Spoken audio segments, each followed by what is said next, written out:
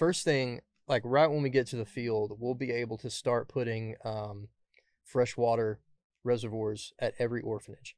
So 130 has 5 orphanages in Uganda, and oh, I gotta get the mic here. There we go. 130 has 5 orphanages in Uganda, and our job is to provide oversight to those orphanages, make sure they have what they need. We're kind of the liaison between 130 in Uganda, 130 back home.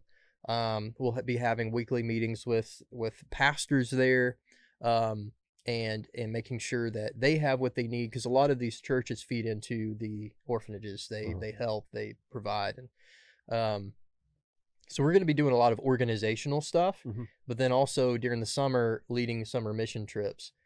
Just a few months ago, we had a little girl at one of our orphanages. She had drank the water. She got sick, ended up with typhoid. Typhoid is pretty common there, but because it's so common, it's easy to treat. But she was given the wrong medication, and shut her organs down. She died.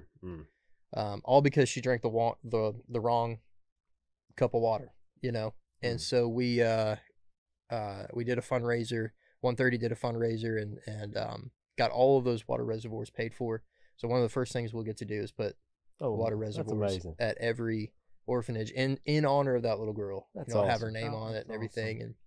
Awesome. And so it's really, really cool to see what God's doing there.